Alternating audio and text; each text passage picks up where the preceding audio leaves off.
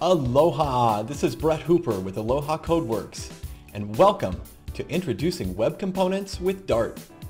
In this course, we'll dive into the new programming language and platform from our friends at Google called Dart. We'll learn how to leverage Dart to make amazing web apps with web components.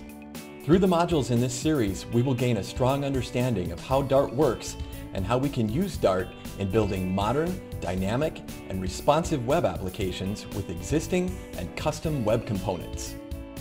We will learn the syntax and mechanics of Dart and learn how the Dart approach for building web applications can be far faster, more efficient, and more robust than any platform you may have worked with before. And we'll see the performance of applications written in Dart as far faster than any other applications you've seen before. We'll then dive into web components, what they are, how they work, and how we can use existing web components in our Dart apps and how we can create our own. When we understand web components and are ready for more, we'll look at a specific implementation called Polymer. Actually, the Dart port of Polymer, called Polymer Dart, which gives us a heaping catalog of components to work with and a framework to build our own custom web components upon. We'll also practice using existing real-world web components and become familiar with some of the ones developers can use every day. Dart is an object-oriented and structured language, which supports interfaces, large hierarchies of classes, and optional typing. Anyone familiar with Java or C#, or even those who have only worked with JavaScript, will find Dart familiar and easy to understand.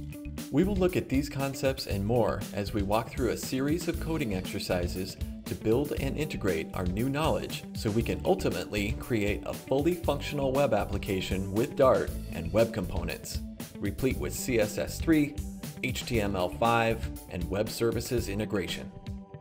I'm an experienced software engineer, instructor, and technology evangelist.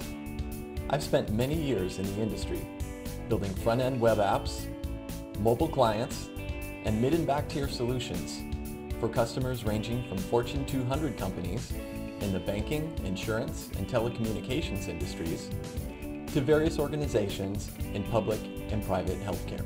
Most recently, my work has been in research and design projects for the U.S. Department of Defense in developing pathways for web applications and native mobile apps used on the battlefield and throughout the military enterprise. My activity has not only included research in platforms and tools for development, but analysis of processes and management approaches as well. It will be assumed that anyone viewing this course has a background in modern web development frameworks and ideally a knowledge of an object-oriented language like Java or C#. Even without those, a general familiarity with JavaScript and web concepts should be enough to understand the basic concepts of Dart and how it's used in web development.